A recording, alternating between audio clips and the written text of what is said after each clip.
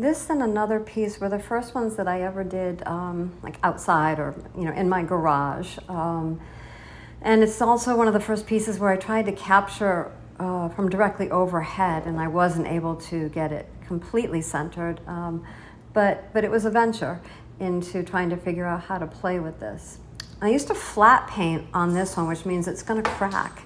And when it cracks, it just, I have no idea how it's going to go. It's really up to the paint, and it becomes a very organic process in how the light is going to sort of refract where things are going to crack, what's going to be featured and picked up, how the marble is going to display when it drops. So there's a lot of just letting go and enjoying, and then just enjoying the dried product, which I do.